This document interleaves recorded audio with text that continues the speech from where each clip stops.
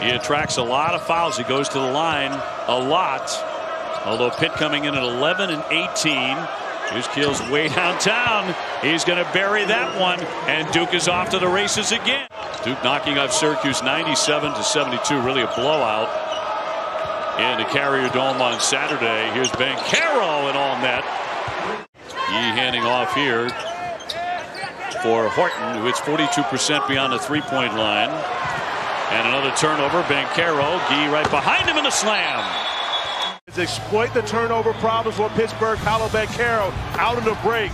Offensive player and holding those players to 33% from the field, 25% from beyond the three-point arc. Wendell Moore certainly had an all-ACC season. That rattles in for Paolo.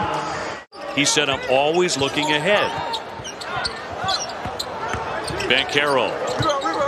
That's going to rattle in. Nice touch by the freshman. ACC career as a head coach was the beating he took from Virginia early in his career. And he said that was life-changing and program-changing for the Blue Devils. Banchero straight on with a triple.